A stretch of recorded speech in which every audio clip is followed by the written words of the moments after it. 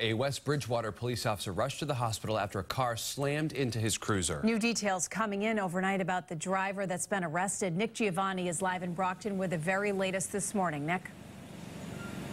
And this was no fender bender, Kate and Chris. Take a look at some of the pictures captured at the scene here of what we're talking about. The driver's side taillight and essentially that entire corner of the police cruiser mangled along Route 106.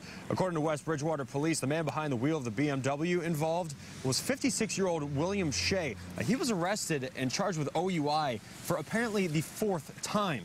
Consequently, his car was seized under the state's Melanies law, which enables police to not only seize but keep and sell the vehicles of offenders after a third offense. Now, as for the officer, we understand he was taken to the hospital here in Brockton. His injuries are not expected to be life-threatening. We're live in Brockton. Nick Giovanni, WBZ This Morning.